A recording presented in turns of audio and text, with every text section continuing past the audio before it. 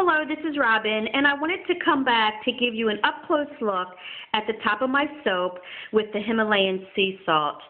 And as you can see, there are small and also fine pieces of the salt on top, along with the small piping design that I did as well. And it turned out really, really nice. It actually has a crystal kind of appearance.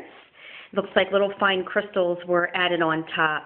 And the sea salt, from the research I have done, is actually very rejuvenating for your skin and has some really good qualities for your skin. So I'm anxious to use this. And I also wanted to show you, when I purchased the sea salt, what it came in. This is just a regular store-bought sea salt. And you can see here, it says the Himalayan sea salt here. It comes in its own grinder.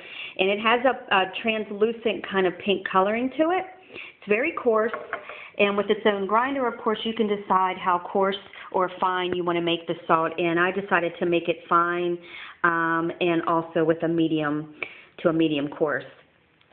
I also saw a recipe online for the Himalayan sea salt where you can use and just put the salt in your batch itself prior to pouring it into the mold. I decided not to do that. I just wanted to put it on top, but you can actually have it be more coarse or more fine depending on the look you're trying to get with the soap. So I hope you enjoyed watching, and I will be looking forward to using the soap. Have a great day.